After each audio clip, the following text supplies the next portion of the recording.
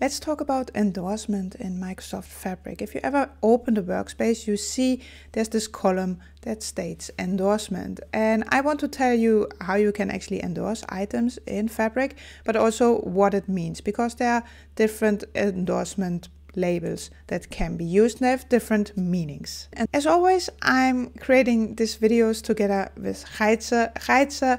He has a blog. So if you prefer reading and looking at screenshots and examples like that, make sure you also look at his blog. I will put the link in the description. Endorsement is a way to highlight items in your workspace that are highly reliable, you promote to your coworkers, or they are labeled as the single source of truth. And these labels can be used to show this to your, for example, coworkers or your organization. So you have 3 endorsement levels. I will show them one by one in the Fabric environment. So here we are in my Fabric environment. I'm in one of my workspaces, and here we see endorsement. This is the column, and currently we don't see anything here. So we have these 3 options: promote, certify, and master data. So let's start with promote. This is all about items you think are valuable to share with others in the organization. For example, this is a dashboard that we've worked on and we are using this as a team. We promote it to each other, these kind of things. That's promoting. If we go to one of my dashboards here and I click on the 3 dots and I go to settings, I see here at the right about and then also endorsement. And endorsement, I see it for the dashboard only none, promoted and certified. And in this case, I want it to be promoted. And I can just click on this, close it. And now we see here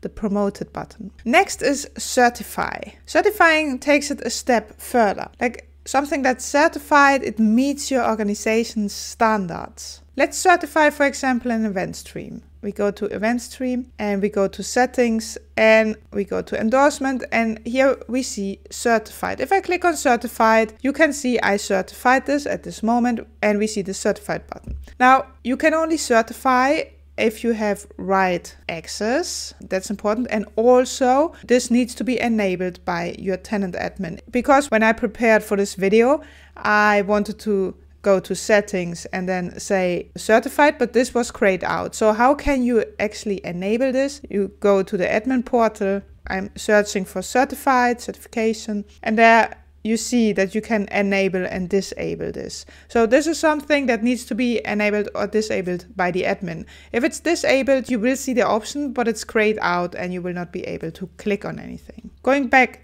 to my workspace. Now we have a promoted item and a certified item, and then we also have the option for master data.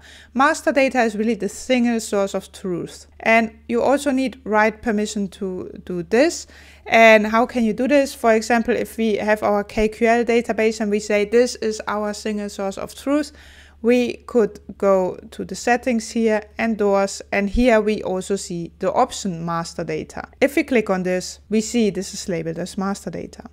Again, if you don't see that option, your tenant admin needs to enable this. Master data badges can only be applied to items that contain data, such as lake houses and semantic models. And this is really your single source of truth there. In summary, endorsement in Fabric helps your organization and your team to find the data they need and the data that they can trust on. So promotion is for collaboration with each other. Certification is really quality assurance, that you're saying this, for example, data set is certified for these kind of analysis. And master data is really your single source of truth. So these are the 3 different levels that you have. I hope this helps. I will put the link for the official documentation for this in the description. I know it can be a little bit confusing, but I hope these examples also help you.